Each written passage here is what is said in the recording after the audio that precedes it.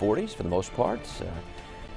Yesterday was nice, a little taste of spring. Hopefully this trend continues, Michelle. Yeah, another nice day lined up for today. We've got dry skies back again for the daylight hours. Had a couple of passing showers as we expected earlier in the night. Those are now offshore. We're back to dry conditions on our live radar. Temperatures this morning have dipped into the 30s in north and western Rhode Island. So Glendale right now at 35, Coventry in the middle 30s, and that's where we're starting off our day in Richmond. Even Narragansett this morning in the 30s. Providence still near 40 degrees, and New Bedford showing off those dry conditions here along the coastline this morning. Another winter going to lead our three key things back to mostly sunny skies, mild and dry conditions. Shower chances still timing them out for tomorrow afternoon and Saturday, with some cooler weather for the upcoming weekend. We're marking spring beginning as we look towards Sunday. Live radar.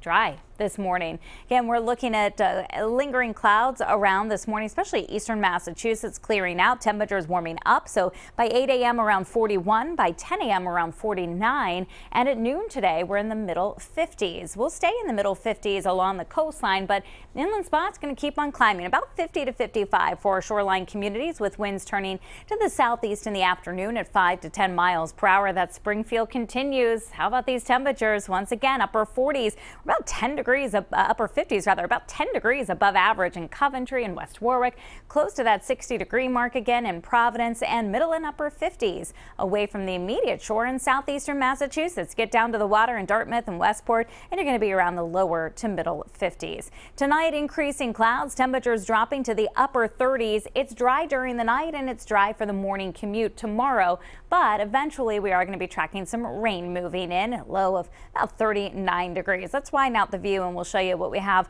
that we're monitoring this morning. Area of low pressure going to be passing to the south and east of us. This little weak little low that brought the showers last night moving out. High pressure is going to bring us dry weather today, but let's time out the arrival of the showers for your Thursday. So again, St. Patrick's Day morning starting off dry, then the green comes in the afternoon. Some light showers arriving along the coastline. This is around 2 o'clock in the afternoon, then trying to spread inland. These are light initially, but turning a little steadier and even potentially heavier, especially near the coastline later in the evening and during the nighttime hours before that clears out. And we're still on track to have a dry and warm day on Friday. Those high temperatures Friday afternoon up near 70. Now with the showers on Thursday, it is going to be cooler, right around the middle 50s for high temperatures, with maybe some indoor activities planned if you're celebrating Thursday afternoon and evening. And again, those Friday temperatures going to be soaring, upper 60s to lower 70s inland, and a little bit cooler, closer to 60 degrees at the coast.